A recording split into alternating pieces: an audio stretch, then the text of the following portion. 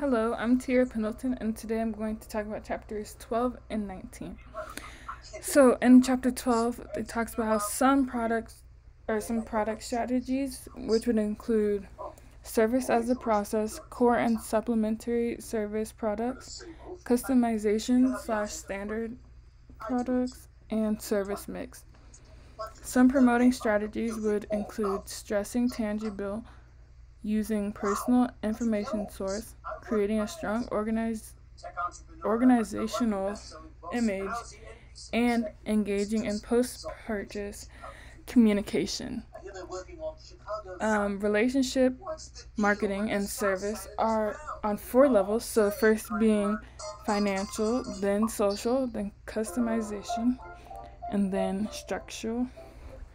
And then in chapter 19, the author talks about the author talks about how to set a price on a product.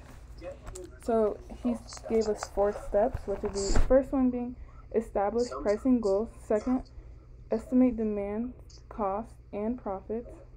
Third, being choose a price strategy to determine a base price. And then fourth, being fine tune the base price with pricing tactics. And that's it. So I got study vocab.